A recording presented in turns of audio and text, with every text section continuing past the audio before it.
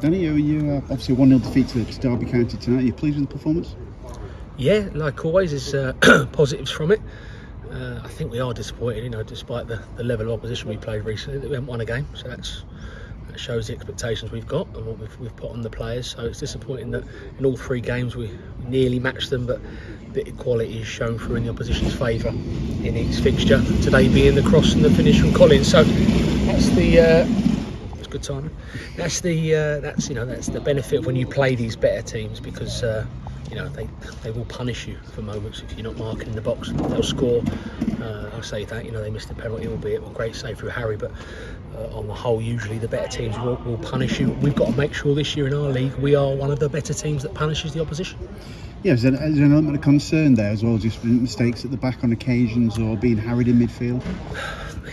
I think we have to forgive certain mistakes without forgetting about them, if that makes sense. So, like always, we'll watch things back and see if the goal could have been prevented.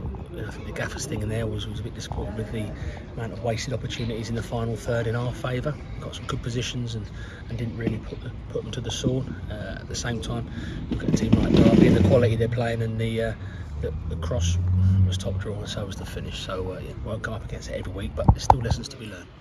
That said, over the course of the 3 games, you must be absolutely delighted with the way the side have gone about the business as well. Yeah, and it's the same old cliches I said last week about the fitness and no injuries, etc., etc. But it's true. I think Accrington will be a real more realistic test. That makes sense, because that's the league we want to be in next year. And the league after next year we want to be in League One, and then that's Bristol Rovers the week after. So it seems to be quite a settled plan that's going on track at the minute in terms of our pre-season plan. But yeah, we're disappointed with the last 3 games. We didn't win a game. Hopefully that don't happen in the league this year. You wanted to set a real test over this pre-season. I mean, do you think you've got that as well? Yeah, great test. And I think, if you look at the 2 teams in the leagues below us, we played, we won comfortably. And I suppose the positive is that the teams we played, the leagues above us, we haven't lost comfortably. If that makes sense. We've lost, probably rightly so, because like I always say, I believe the results don't lie. So if you lose, you lose, and there's a reason for that.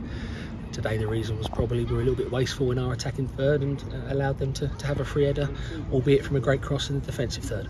If you look back at the 5 sides that you've played, all of them are involved in a playoff or near enough the playoff as well. I mean, that does set a marker for your side, doesn't it? It does, and it's they've also been quite local teams. There's been a bit of edge to it. Obviously, it's not the same if it was an FA Cup atmosphere, but there's still a bit of an edge to the crowd and the atmosphere when you're playing local teams. And obviously, we're all fighting to get back to the League One and League Two teams of this world. So yeah, like I keep saying, we tested ourselves against 3 strong teams.